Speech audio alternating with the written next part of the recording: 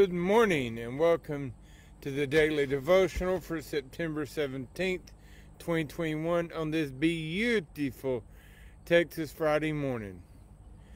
You will not find God's peace by engaging in excessive planning, attempting to control what will happen to you in the future.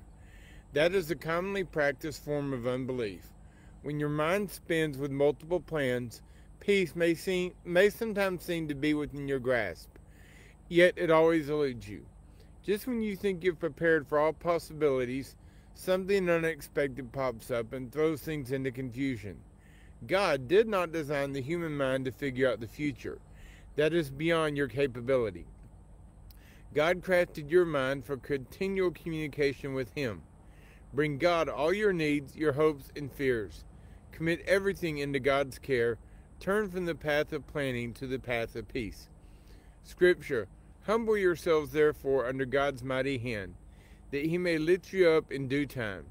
Cast all your anxiety on Him, because He cares for you. 1 Peter chapter 5, verses 6 and 7.